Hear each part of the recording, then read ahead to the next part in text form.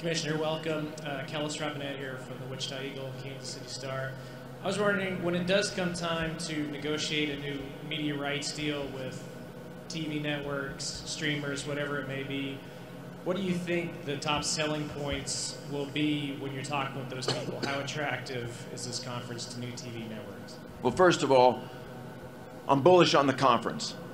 And what we look like today and what we look like when we enter those negotiations could be very different.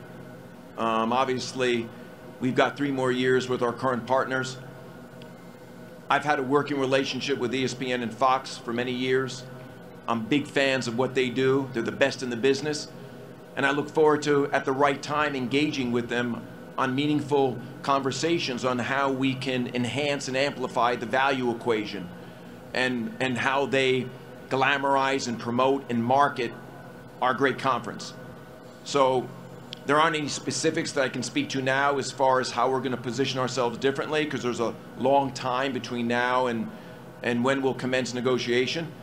But I'm looking forward to that moment, and as I said earlier, everything we do from this point forward will lead towards that negotiation period. How we build our brand, how we build our business, conference realignment, all that will probably play a role in whatever dialogue we have.